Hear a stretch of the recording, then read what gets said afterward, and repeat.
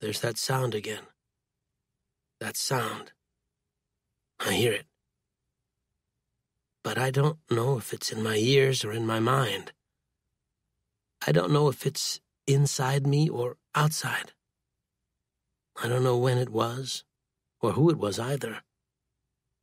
Is that important? Was it? Who was it? I used to think life was like a book. You turn the first page, and there's the next. And as you go on, turning page after page, eventually you reach the last one. But life is nothing like a story in a book. There may be words, and the pages may be numbered, but there is no plot. There may be an ending, but there is no end. Left behind, like a sculpted tree on the vacant land where a rotted house has been torn down, like the water in a vase after wilted flowers have been removed. Left behind. But then, what of me remains here? A sense of tiredness. I was always tired. There was never a time I was not tired. Not when life had its claws in me, and not when I escaped from it. I did not live with intent. I only lived. But that's all over now. I watch slowly, like always. It's not the same scene, but it's similar. Somewhere in this dull scene, there's pain. In this seemingly familiar time, there are moments that hurt. I look closer.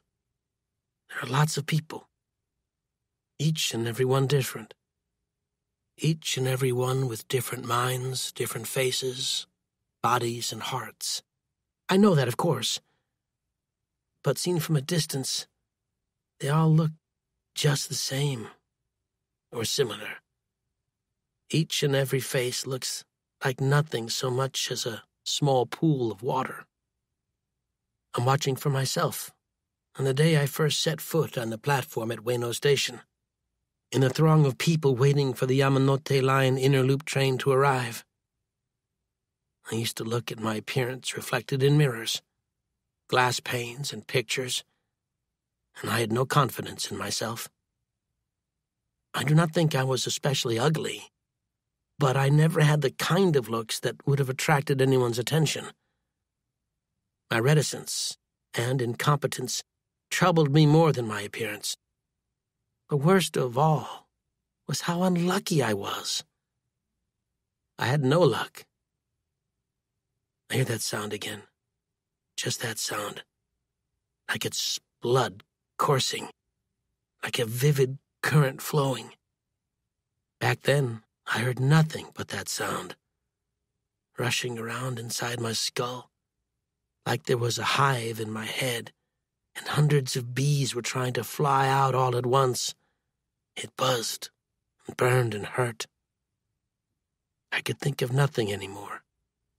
My eyelids twitched and trembled, as if they were being hit by raindrops. I clenched my fists. All the muscles in my body tensed. It ripped me to shreds, but the sound wouldn't die. I couldn't catch it and trap it, or lead it far from me. I couldn't close my ears to it, and I couldn't get away. Ever since then, that sound has lived with me. Lived?